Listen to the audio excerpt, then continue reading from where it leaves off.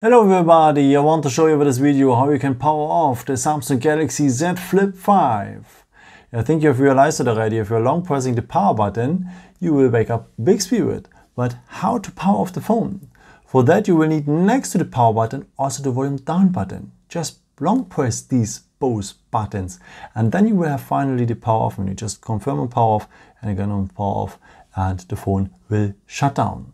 There's a second way to power off the phone. For that, just scroll down here, scroll down a second time, and then you will have also here the symbol to power off the phone. Just tap on it, then you will have the power menu and tap again twice on power off and the phone will shut down. But you can set up the power button as a real power button.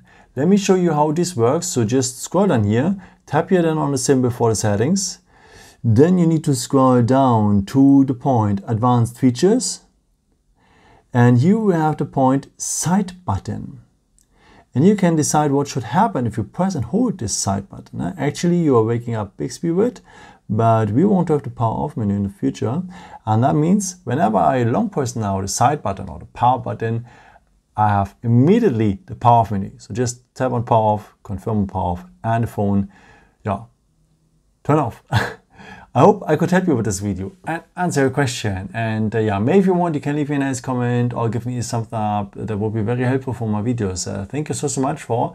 And I've created also some other videos if you're interested in with some more tips and tricks and so on. You can also subscribe me if you haven't done it before. Thank you so much for your support and maybe until next time. Ciao.